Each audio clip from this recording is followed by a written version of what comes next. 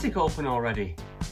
Anyway, hi gang, I'm Luke and welcome to Down from the Attic. As it's Halloween, I think we should look at something a bit spooky. Okay gang, I know this game holds a lot of special memories to a lot of people and well, me too. I've had this game since 1988. It's the first game that I ever remember owning and playing. Wobbly floorboards, falling axes and screaming skulls. We're looking at Ghost Castle. Let's take a look at this thing. This game's gone through a number of different guises throughout the years. The game was first released under the name Witch Witch in 1970, 15 years prior to Ghost Castle, and there's also a real Ghostbusters reskin of the game that's kind of difficult to find. But even though Ghost Castle had a very narrow window of production, only 1 year, it seems to be the one that most people I speak to are familiar with. And it's really not surprising. The commercial, the box art, and the new theme all together make for a darker and more immersive experience. This box with the kids illuminated while shrouded in darkness, I can't explain why this imprinted so deeply on me, but it really did. The box components did likewise. Ghost Castle is a 3D board game, and the traps are all set up before the game starts. This is a really gorgeous looking board game. The board is divided into 4 separate rooms that you'll have to journey through. The woods and castle gate, the hall, the laboratory and the dungeon leading to the castle tower. The plastic pieces all look and feel pretty solid, though as to be expected with a game this old, parts can and do break. The axe seems to be a regular broken part, as are these tabs that hold the halves of the castle together. The art for this game is iconic. Sorry. Oh, sorry. Oh, what is that?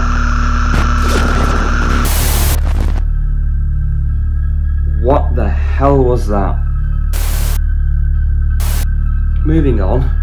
This demonic tree in the woods used to give me nightmares, but the airbrushed art is all just so good, and it reminds me of old VHS box art from the time, and the details that are included. This wolf in the stairwell, the ghost in the hall, eyes peering through the cracks, giant bats. It's all classic horror tropes, but there's something indescribably dark about how the art is styled. I can't quite put my finger on why. The game is really very simple to play. The Screaming Skull has been released from its tomb and is causing havoc. You will have to brave the Ghost Castle to climb the stair and close the coffin and break the curse. Pick a character and everyone starts outside the castle in the woods by the creepy tree. Roll the dice to see how far you move. Everyone is following along the same path. You follow the footsteps along and into the castle. Before your turn ends, you spin the spider spinner, and this is what makes the game interesting. You might get lucky and have the spinner land on roll again, but more likely you'll land on one of the other spaces. First, you might be unfortunate to get a scared stiff mask, and this can be a real nuisance. Scared stiff means that you're frozen in fright, that's right. Until you spin a foot on the spinner, you're going absolutely nowhere. This is pure luck that you spin on land on a mask, and luck again spinning a foot to cure it. The most likely outcome of spinning the spider spinner is the skull, and this means you drop the Screaming Skull down through the coffin, activating one of the 4 traps. Scattered around the board are holes for the skull to fall out of and activate the traps. It can knock over the axe to cut you to bits, shake the floorboard so you fall, activate a secret panel causing a skeleton to attack you, or knock you down the stairs. The skull actually glows in the dark, which was so cool as a kid. We'd want to play this game in a dimly lit room, and whenever we dropped the skull down the coffin, we'd chant skull, skull, skull, skull, skull, skull, skull, skull, skull, skull, skull, skull, skull, skull, skull. The skull also has a small ball bearing in it, causing it to wobble, and this really helps with randomising the chute it falls out of. Getting hit by the skull means that you go back to the start of that room, indicated by a blue footprint. These act like checkpoints, so even if you're knocked over, you don't go all the way back to the start. Danger spots are indicated by the red footprints. Certain rooms have the option of avoiding danger spots by taking a longer route.